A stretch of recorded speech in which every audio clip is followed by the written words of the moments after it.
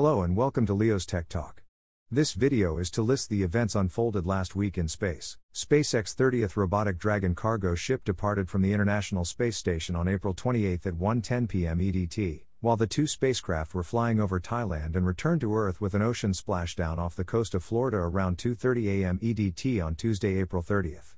The capsule delivered about 3 tons of scientific hardware and supplies to the orbiting lab. A Falcon 9 rocket lifts off from Space Launch Complex 40 at Cape Canaveral Space Force Station, carrying 23 Starlink satellites up to low Earth orbit on April 28, 2024 for Starlink 6-54 mission. The Falcon 9 first stage booster supporting this mission, tail numbered B-1076 in the SpaceX fleet, landed on the SpaceX drone ship. Just read the instructions just over 8 minutes after liftoff. This was the 301st booster landing to date. NASA has paused science activities for the Hubble Space Telescope after one of its 3 gyroscopes sent faulty readings back to Earth.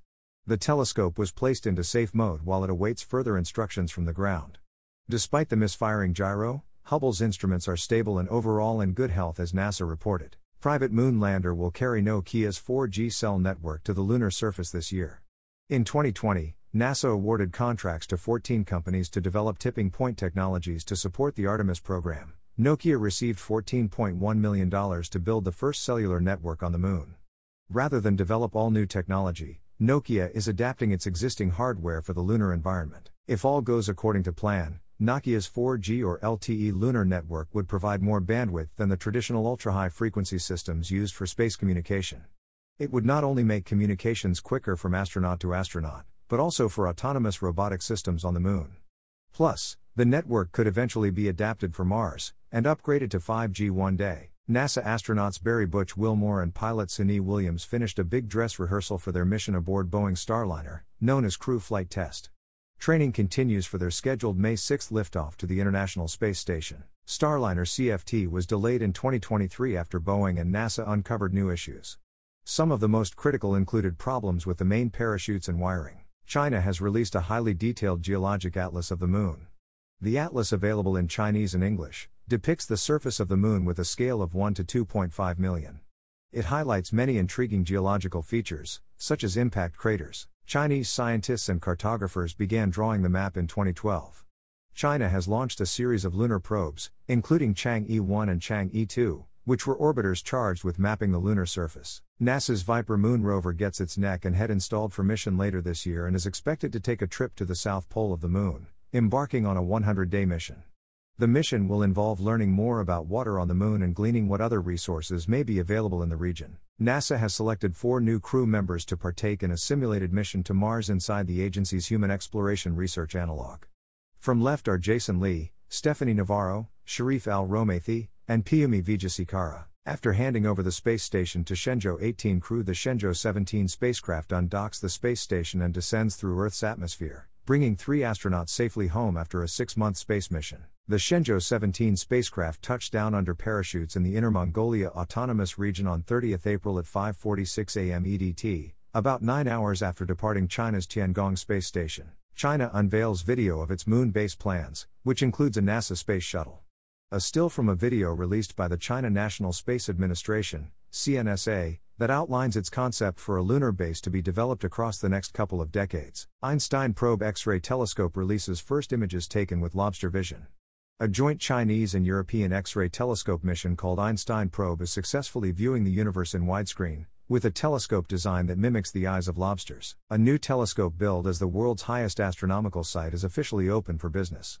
The Japanese University of Tokyo Atacama Observatory, or TAO, which was first conceptualized 26 years ago to study the evolution of galaxies and exoplanets, is perched on top of a tall mountain in the Chilean Andes at 5,640 meters above sea level. The 4 astronauts of SpaceX Crew 8 mission moved their Dragon capsule to a different port at the International Space Station on May 2.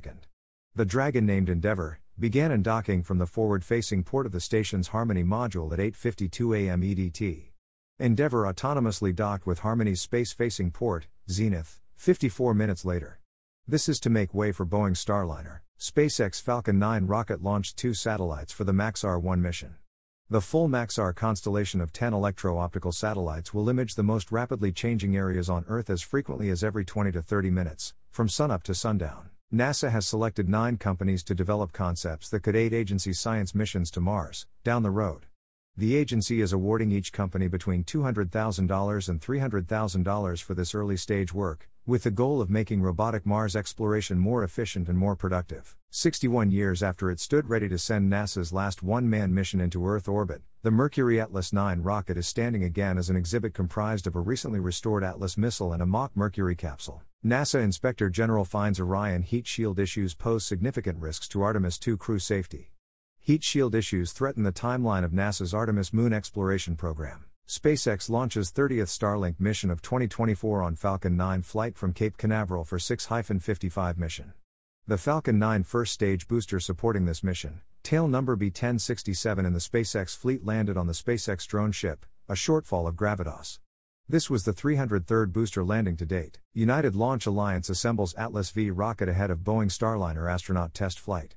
ULA has released a short video highlighting how Starliner's Atlas V launch vehicle was stacked and integrated with the spacecraft. China's Chang'e 6 mission launches atop a Long March 5 rocket on May 3 headed back to the moon's mysterious far side. If all goes according to plan, Chang'e 6 will touch down on the moon's far side, scoop up some samples and bring them back to Earth. Virgin Galactic to launch 7th commercial spaceflight on June 8. The company announced on May 1 that it's targeting June 8 for its 7th commercial spaceflight, a suborbital jaunt, called fittingly enough, Galactic 07. A United Launch Alliance Atlas V rocket, topped with the Boeing Starliner spacecraft, rolls out to its launch pad at Cape Canaveral Space Force Station on May 4. Thank you for watching.